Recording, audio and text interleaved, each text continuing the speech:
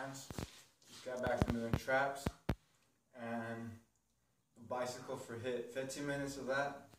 I did 20 seconds on a 3 mile per hour. 20 seconds of giving it all I have, then 40 seconds rest, and 20 seconds on. Did that for a total of 15 minutes. But first I did abs. I warmed up for abs. I did like a circuit, so like I did 6 different ab exercises for 10 reps each. So, and I did those 5 to 6 times. So, you know, do the math right there. Then I did traps.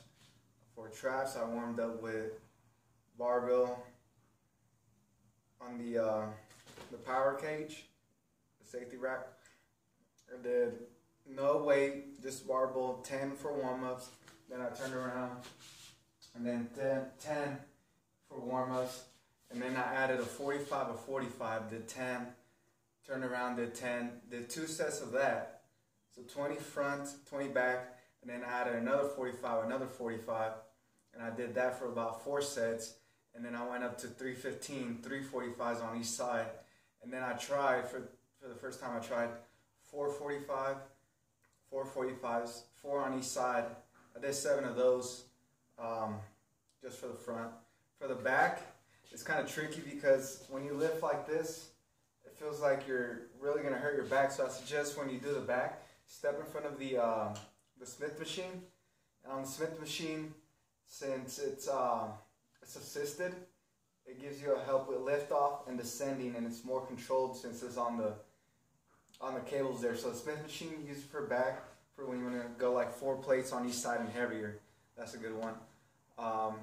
Then I did a bunch of other, like I did a cable with the curvy bar.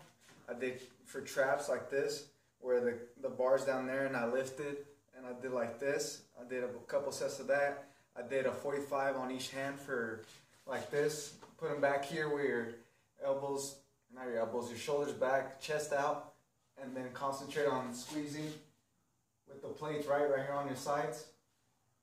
Up, down.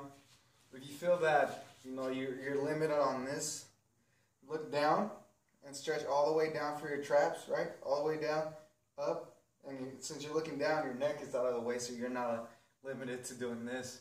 And make sure when you're doing traps, you know, this is back like this, and you're going up, squeezing, right? Squeeze the back, release, slowly, all controlled. And then try to have a neutral neck, look down, but don't do that chicken crab that everyone does at the gym to try to lift heavy. Like, don't do all that crap. Just look down or pick a point straight, go up, squeeze down, squeeze down. So just remember, range of motion, all the way down, all the way up, and then squeezing. So what I like to do is,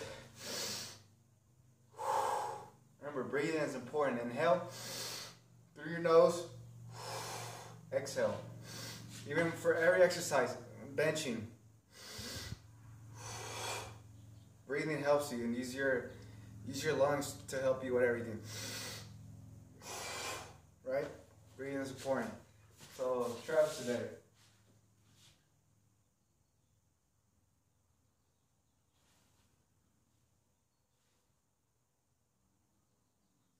So that's traps and did abs. Alright. Thanks for watching, guys.